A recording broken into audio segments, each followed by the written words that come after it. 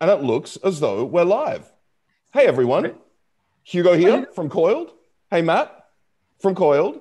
And Lindsey from, as of right now, UC Berkeley. Yes. Welcome. Hey, Lindsey. Yeah. Hey, Hugo.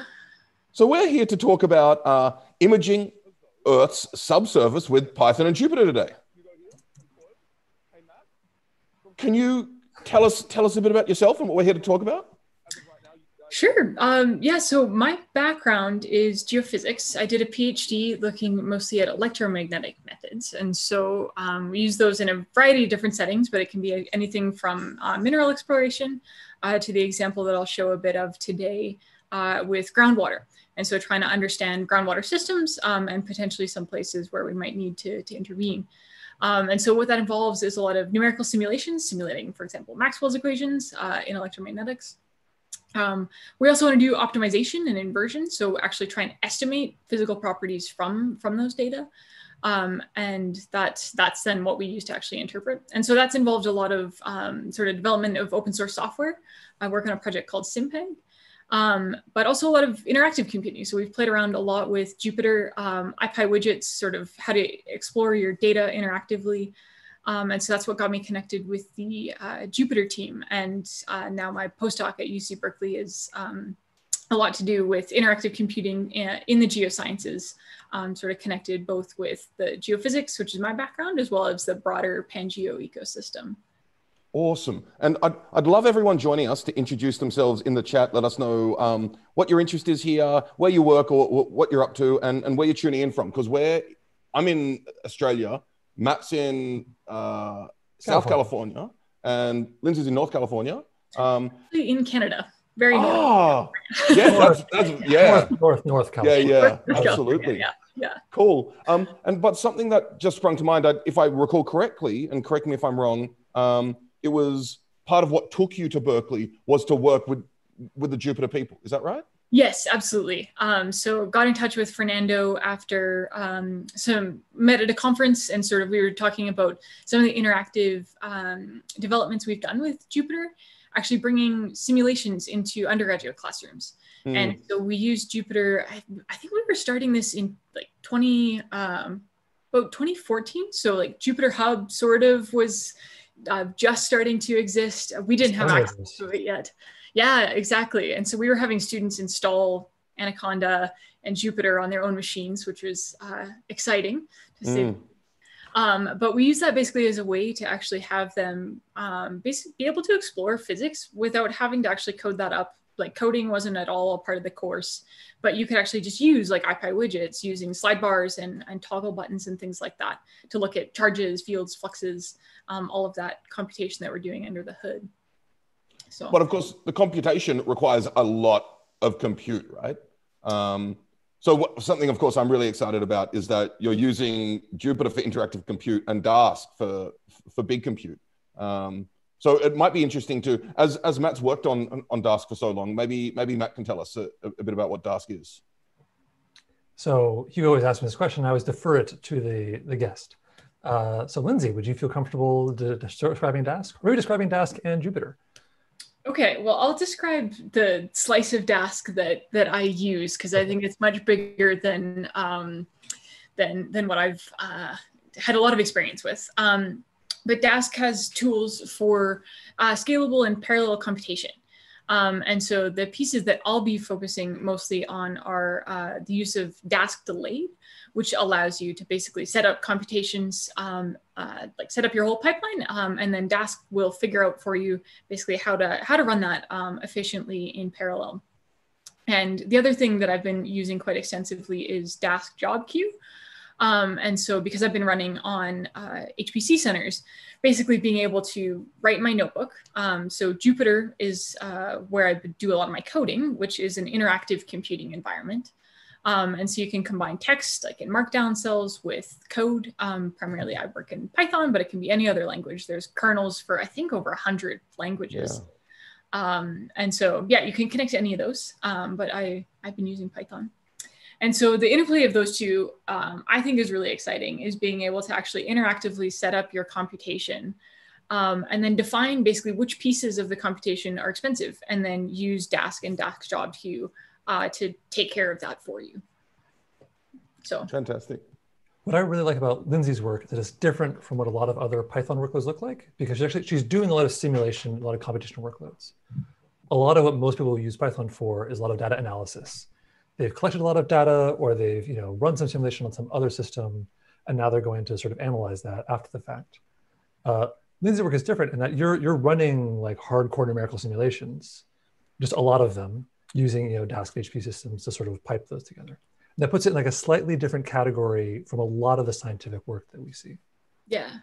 And it's been fun sort of being a part of the Pangeo community and seeing such a wide variety of use cases. So for folks who don't know what the Pangeo community is, it's a community effort in the geosciences to bring interactive computing technologies like Jupyter and Jupyter Hub, deploy those next to big data sets on the cloud and or HPC centers so that you can actually do like large scale interactive geoscience computing. And a lot of the use cases that I've been exposed to in that space are very much more focused on the big data side of things. And so that's where things like Dask arrays are really useful, is that you smartly sort of chunk up your data and you can then interactively explore those data. But yeah, our use case is much more on the very heavy computation side of things. The data set or the data sizes that we're working with are small compared to some of these like terabyte sized and petabyte sized data sets that folks work with in climate and ocean. And yeah. Awesome. So I'm really excited to jump into the work you've been doing, but we've talked around the idea of community and sense of community in both Jupyter and what took you to Berkeley and Pangeo. So I was just wondering if you could tell us a bit about the sense of community you've developed around this work and how that plays into your science and your practice. Yeah, I can maybe speak to that at a couple levels, is because I've been involved in an open source project called SimPeg, so for simulation and parameter estimation in geophysics. So fairly like tightly scoped around simulations and inversions and working with geophysical data. And so we started that project about 2013. So a number of us at UBC, Rowan Cockett, Sagi Kang, and myself were among sort of the first three enthusiasts in that group, which has now grown to a large, awesome group of people you can check out on the contributors page.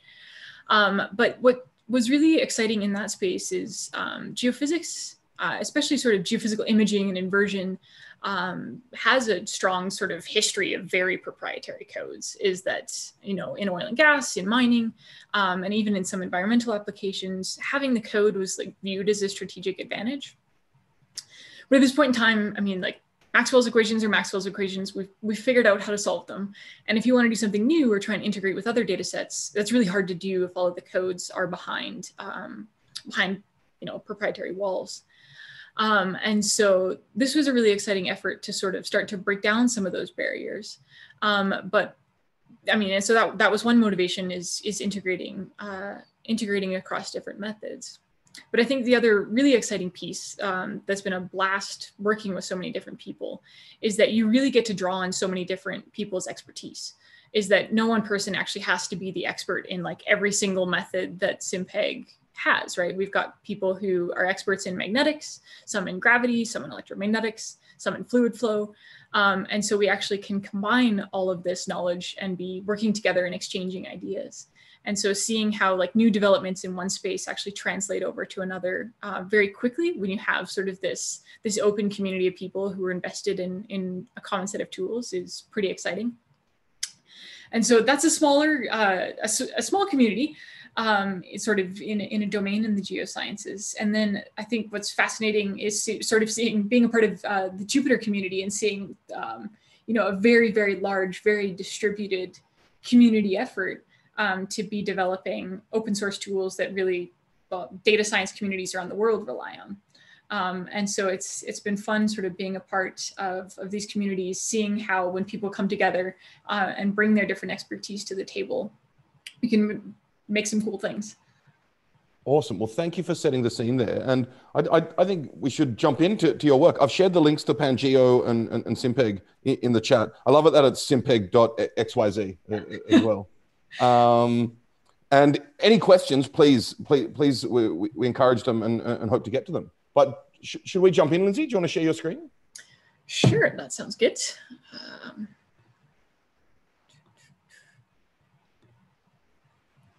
Perfect. Can you see that? We can. Okay. So I want to start by motivating this with an example from Hugo's backyard. And so this is a hydrology example in a region along the Murray River in an area called Buchpernong. And so what had been observed to be happening is that the river here is getting more and more saline. There's a farming area here. And so like saline land is not a great place to be, not great conditions to be growing things. And this whole Murray River irrigation area feeds a lot of farmland around there. And so they wanted to try and understand, okay, what's actually going on with the hydrologic system? Like, why is this river becoming more saline? And then from there, actually plan some interventions of perhaps pumping in fresh water in strategically important places. And so this is kind of the area that we'll look at. And to give you a bit of a picture here, so it's on a bit of a slope. So there's the farmland is up here. Murray River is down more in a valley. And then there's the questions that they're really asking when we're trying to sort of track out along the river. There's sort of two overarching hydrologic mechanisms where we can actually be having the water becoming more saline. And so one, we have what they call a losing stream. So if we have water that is somewhat saline, but then that water is seeping into the ground, we have more water leaving the river, then what's left in this stream will be more saline because we're losing more of this fresh water. The other scenario, which is usually viewed as a healthy river, is when water is flowing in. And so the water table is slightly above the river. But the challenge in this place is that because we have so much saline land around there, this is actually a bad scenario, is that it would be saline, like fertilized infused water that is recharging the stream. So the question is can we try and understand basically along this river, which areas are in each domain? And so what we're going to use for that is actually electromagnetics, because it's sensitive to variations in electrical conductivity. And so if you have something that's more saline, if you have more saline water, that's more conductive. If you have fresher water, it's more resistive. So the survey that we'll look at, there were a couple surveys flown, but we're going to look at data from a system called Resolve system. And so you can see there's a helicopter up here, and there's this big boom that's hanging beneath it. And so there's a series of coils in this boom. There's transmitters where we're going to pump a time-varying current through there, and that produces a time-varying magnetic field. And then that interacts with the conductive earth, inducing currents. And those currents produce their own magnetic field, and that's what we measure at the receiver. We do that at a few different frequencies, and then we fly along the survey area. And so those are our data that we want to work with. But interpreting real and imaginary magnetic field values at a bunch of different frequencies is not an intuitive thing to be working with. And so what we want to do is actually take those data and go through a process called inversion, where we're going to try and estimate the electrical conductivity of the Earth that's consistent with those data. And so I'll show you the results. And so what these are showing is surveys that were taken at 2 different years. So this one was in 2006. This one was in 2008. And these are the data that we'll look at. And so you can see the regions that are more red. Yes, we're using JET. I know there's going to be Python people on there saying, why are you using JET? We did this specifically because there was a paper that we compared to that was published a number of years ago that also used JET. So, I think. Okay, thank you. And so from this, what you can start to see is there's certain regions where we have this gaining stream scenario where this region up here is upslope. Where that farmland is. And so this is actually saline water that's coming in. And then there's other regions here where we're actually losing fresh water from the river. And so overall, we're getting a more saline river. And so eventually they used this to go in and sort of develop a strategic plan to figure out where should we potentially be drilling wells and injecting fresh water to help the hydrologic system. Awesome. And perhaps I'm putting the cart slightly before the horse here, but the basic idea here is that there's a bunch of compute that goes into generating these results and these visualizations, and you want to be able to view them over a bunch of different, hyperparameters, for example, and the combination of Jupyter and Dask allows you to do these in real time. Yeah. And so, because basically what we're doing is like, I don't know if I have an image of the data. I think we should. We don't have the dots on there. I can show you the notebook. We'll reveal some of the answers, then we can walk through this. So each of these dots, we've actually downsampled the data, but each of these black dots is a single sounding location. And so we've got 5 different frequencies, real and imaginary component. And so we want to fit the data for each of these single dots. And so we'll treat this as a 1D problem. You can do 3D where we consider like a full 3D mesh and run Maxwell's equations in 3 dimensions. That's a much more expensive problem computationally. In this case, we'll treat it as 1D, where you basically assume that beneath each sounding, we just have a layered Earth. And so for every single one of these soundings, what we want to do is we need to be able to iteratively solve Maxwell's equations. So we basically start with a guess of what the conductivity is. We solve Maxwell's equations, see how well that fits with our observed data, and then we do an optimization to then basically try and have the data that we're predicting from that conductivity model match the data that we observe. Great. So that involves Maxwell's equations a lot. Yeah. So let's jump in. Okay. So this is a demo that I put together this morning. So fingers crossed, we'll see how it goes. So I'm going to restart this and clear the outputs so we don't reveal the solutions as we go. My favorite thing to do. Yes. We'll see if I regret that. And after the fact, everyone, we'll share this notebook. Yes. So actually a first thing, oh no, okay. A first thing to point out is you can see, where are we? We actually are running this on Cheyenne, so on the NCAR supercomputer. So we'll actually go through the steps of how to log in and set that up. So I didn't realize, of course it is Cheyenne, and is NCAR, sorry. And we had someone from NCAR on recently. So Deepak was our last guest. Deepak's an X-ray maintainer and also a project scientist at NCAR. He was using a slightly different cluster at NCAR. He was using the Casper machine. Casper has more memory. It's better for data processing. Lindsey's going to be more processing, so using Cheyenne is more and more CPU focused.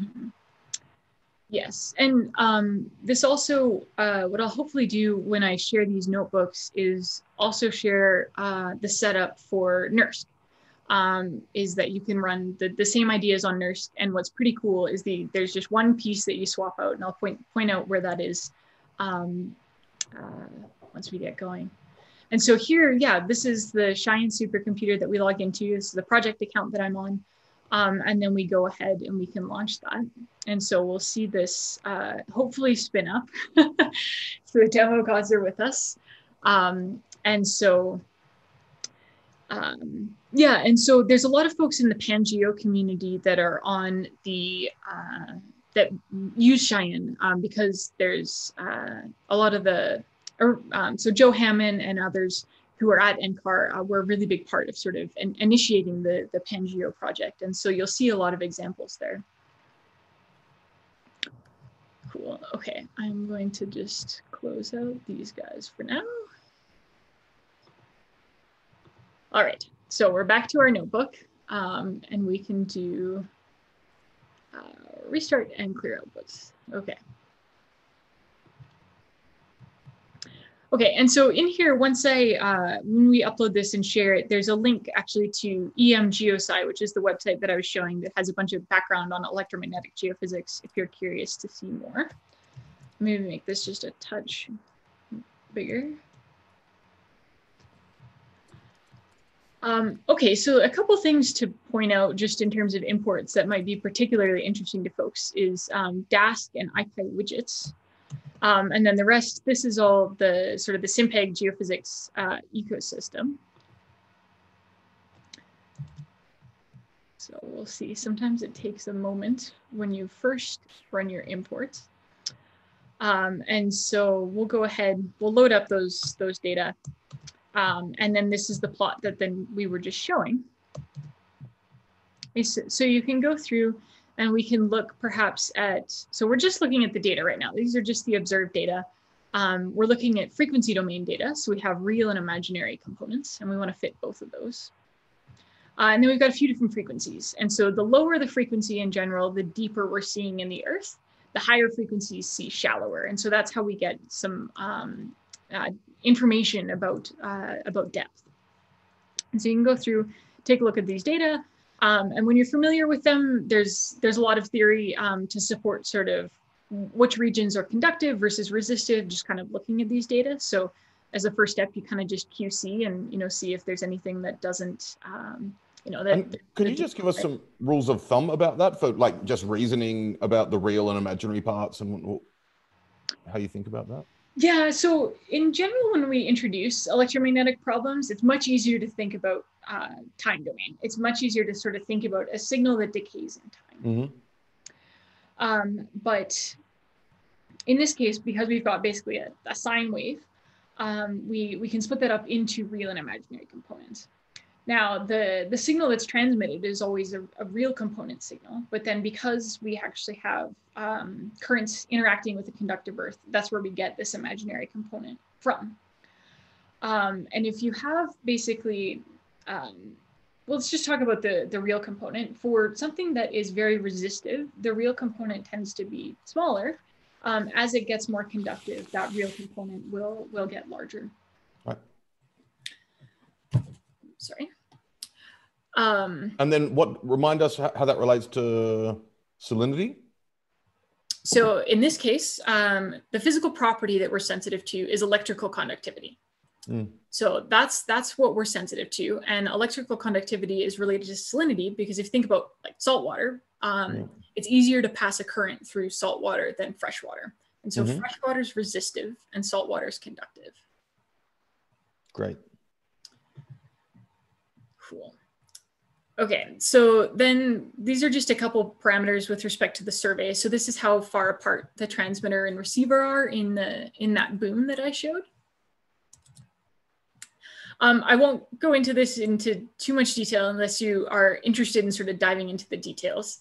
But what we're going to do here is actually basically set up the machinery to run a simulation. So all of this code, we define a mesh, which is like our 3D discretization of the world for the single sounding. We're just going to consider one sounding at a time. We set up basically what our receivers are, what our sources are. And then we have the concept of a simulation. So this object can go ahead and actually compute data given a model of the Earth. We can come back. Is this some sort of like, is this related to like finite element methods or? Yeah, this is finite volume, but you could just use finite elements. So some sort of way to solve PDEs. Great. Yeah, and I know nothing about, I mean, things, long distant ancient thoughts are coming back, but. Yeah.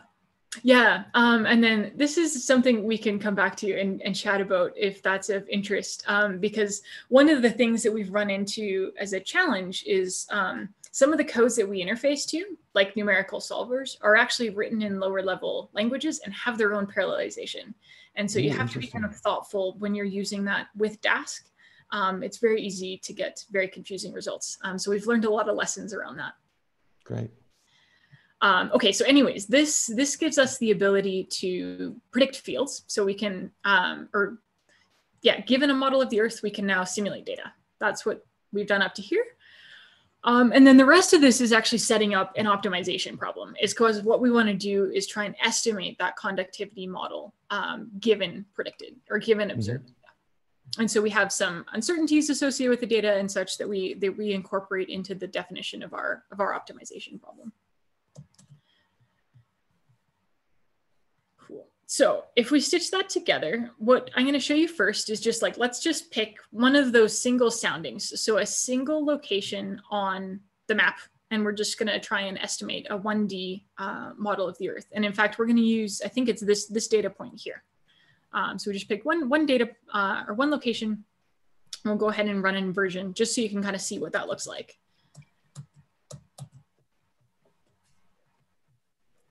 So that spot was in a green area, which in my mind means that it is conductive and so probably salty.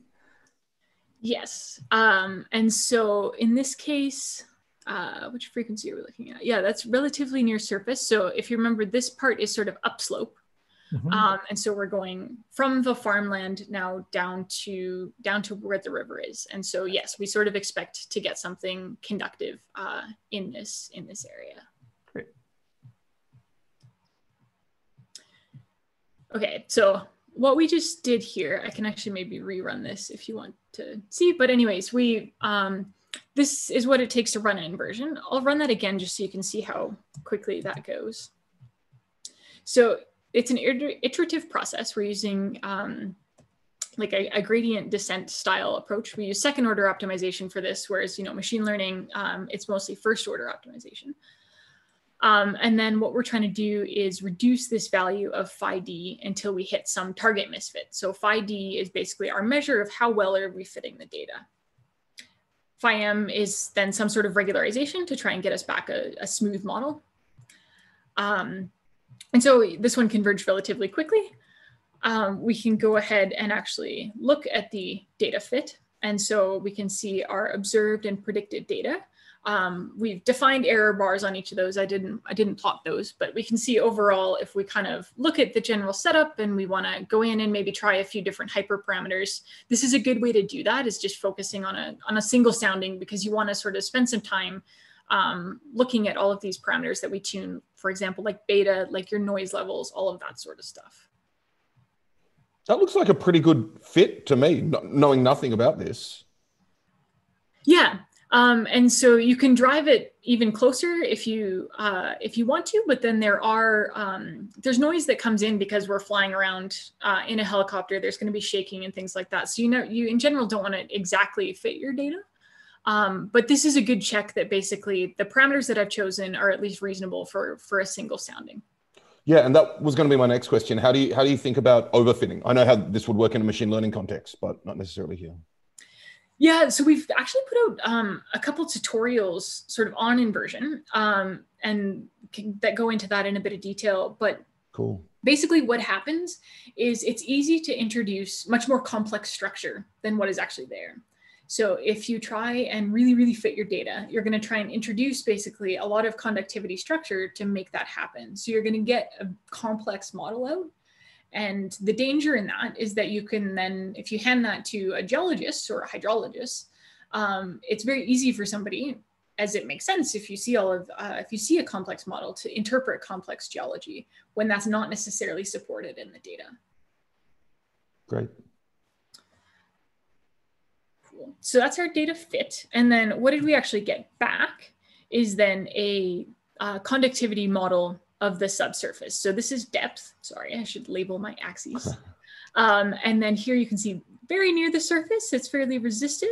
But then exactly what Matt was seeing in those data is that we then actually have a relatively conductive unit sort of near the surface.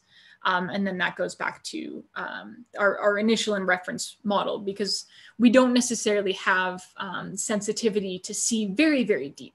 And so a lot of, once you start getting very deep, is controlled by your initial guess. But here we can see some interesting structure in the near surface. So now we want to do that 1,000 times.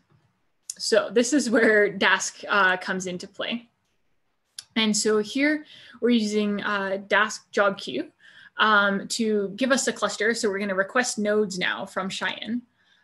So here, each of these, each request here that I set up is we're going to get a single node that's got 109 gigs of memory. And so then you want to distribute basically how many computations or how many CPU, how many cores you access on there, based on how much memory each one is going to take. And could either Lindsey or Matt just give us the rundown on what Dask job queue is? Go for it, Matt. Sure. I also want you to press that cell so we don't get stuck in for too long. While we're talking about it, let's at least get through the queue. Yes. Yeah, so Lindsey, prior to Dash Job Queue, you probably were launching things on supercomputers with batch job scripts. You had a little like script that would say, run this program for 2 hours on this kind of machine. And most people with HPC backgrounds are familiar with that kind of script. Dask Job Queue is using that same mechanism, but to deploy like a live interactive Dask cluster. So we're sort of hijacking a bit of the cluster. We're sort of taking a piece of it for ourselves to then connect up to our Jupyter notebook. So we're going to now sort of operate with a bunch of machines, but all interactively. And that's quite, it's handy. So Lindsey has just connected her Jupyter notebook to 12 machines, or 10 machines, it looks like, each with 12 cores. And now she can sort of play on that interactive slice of the supercomputer. Small historical note, Dask Job Queue actually came out of the Pangeo project, and the first cluster it was run on was Cheyenne. So this is it's coming back home right now. This is the OG. Yeah. Great. So if you can bring up the workers tab, Lindsey, then I'm actually fun just so people can see the machines that we're connected to. So you can see all the addresses there, and we're now connected to a bunch of different machines, a bunch of different processors. Then we can control all of those machines, which is fun. Yeah, and then so what's kind of cool here is then to actually like set this up. All that I'm doing is taking that function that I had written before, wrapping it in Dask delayed, and just writing my for loop as I want to do this for all my soundings. And so as Matt mentioned, normally you would have to actually basically take the notebook that I had written, turn that into a Python script that then actually, and rewrite some of that so that it makes sense to submit as a batch job. Whereas this, I just write sort of my naive for loop that would actually run in serial if we didn't use Dask. And so we'll go ahead. Would you mind just minimizing the left-hand panel, the Dask? Yes. Yeah, that'd be great. Perfect. Okay, so now we're going to run lots of inversions. Maybe.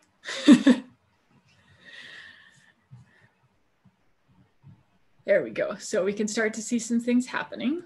Great. And so previously we did it for one point. Now we're doing it over the entire region. Yeah. And how are you distributing those different points across? I just want to see the profile. Sorry, I just wanted to pull Sure. up right. No, this is great to see how people's see your workflow. Yes. So previously we ran. Wait, sorry. We want to see the task stream, right? Yeah. Mm-hmm. Yes, that's the satisfying. Oh yeah. That always feels good. So we were just particularly on an HPC as well. Yeah. Yeah. So we were looking at just one inversion before. So it took a few iterations. So now we're actually just running and cranking through that whole survey. And you can see it chugging along. And our CPUs are busy. And so one point that I mentioned with the solver, one thing that might be interesting to folks that there's a couple things that we had to do. First of all, for a problem like this with that solver that has its own sort of parallelization, you have to set the cores and processes to be the same. In a lot of other parallel jobs that you would use Dask for, you don't necessarily need to do that.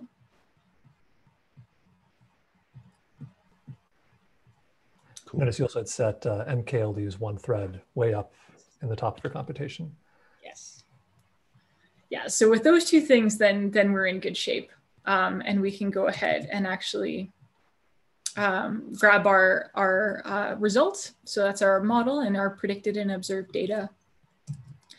And we can plot those up. Oh no.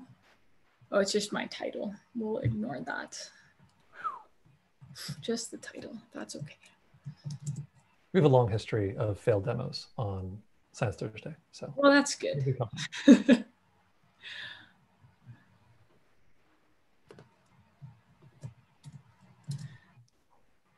while you're doing that, oh, there we go. No need to riff, never mind. Yeah, okay, so then what we're looking at is I picked just a single frequency. So this should be the 400 hertz. So that lowest frequency, and we can look at our observed and our predicted. They're both on the same color scale. And so you see overall, we're looking at very similar patterns. And so just kind of a QC of my inversion result overall, we see, these regions, we have larger values. These are stronger negatives. And so, yeah, overall, like the sort of the visual match is pretty good. I mean, in general, I would also go and sort of plot the difference, look at percent difference, all of these sorts of things to QC my results once it's done, and potentially actually go and, make some updates to the hyperparameters we used in our setup and rerun this. But the real thing we want to see then is now this result. And now actually in Viridis, for those of you who were unhappy with our jet plots. And so you can see we're getting back some of these similar features to what we saw in that original figure, where we've got a much more conductive region in here. We can see these resistive regions, sort of more downslope and northern area. So kind of cool is that we can actually go ahead and reproduce a lot of what was shown in that other, in that intro.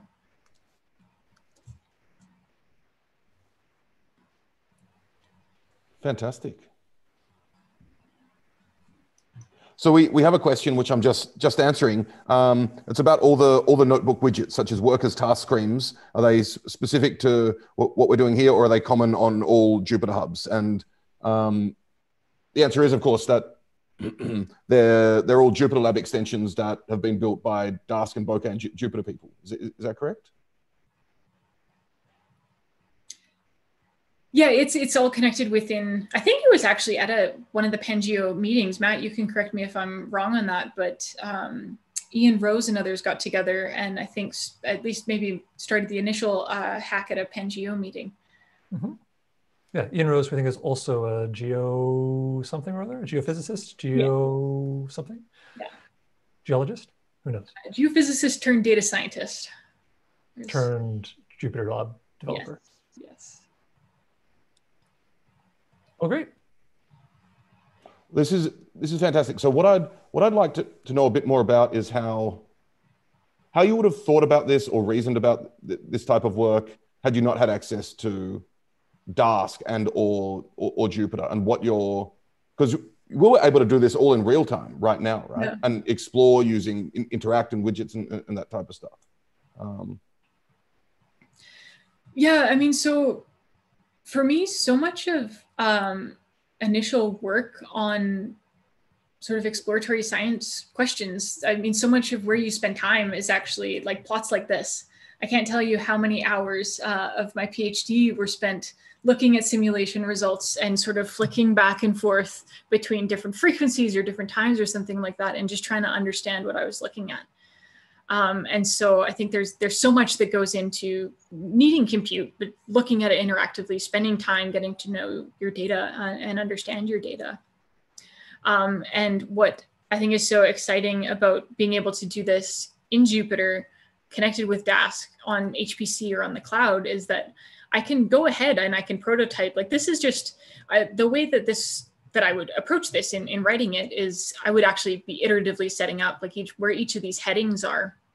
I would probably actually have that, not in a function, and just go ahead, set up each of these pieces, look at them, make sure that I did something reasonable, maybe check the sizes of a few things and things like that. So you sort of prototype that. Then we say, okay, I've got all the pieces in place. Let's now make it a function. And so this is very much a function that is like fit for purpose for this research. This is not going into a library, like I've hard-coded things. This is fit for purpose for this problem. But we've got now a piece that we can reuse for each sounding in this problem. I go ahead, I tune my parameters and things like that with a fairly lightweight computation, but it still takes time.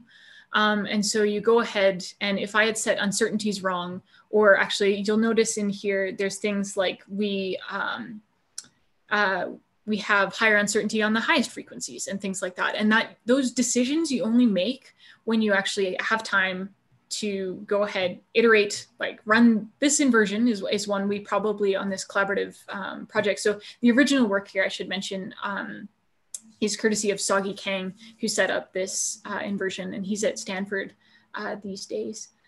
And so, you know, setting this up, you spend time basically just looking at these couple of plots, choosing your hyperparameters, tuning them. And then what's so exciting about using Dask is now I just say, okay, now I just need to actually scale exactly what I just did. And I don't want to spend time rewriting all of that into, you know, a bash script and a Python script that I then lose that interactivity and I lose the connection between sort of my original thought process and then the larger scaled up version. What I love about all of this is that you said you were starting working this demo like this morning. Yeah. This is very much like an interactive workflow for you. People sort of explore stuff, put something together, operate at scale, get out some nice results, give a talk on those results. What if you wanted to extend this to make it something that ran all the time, or to engage students, or to engage other folks? Do you have thoughts on where to go from here? Like, what's your next step if you want to take this work and apply it more broadly? What would you do next? So that's where, like, I think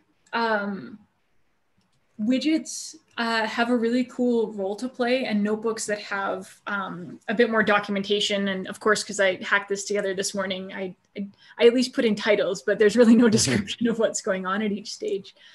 But one of the things, or one of the projects that I've been involved in that I think is quite exciting is basically using notebooks like this.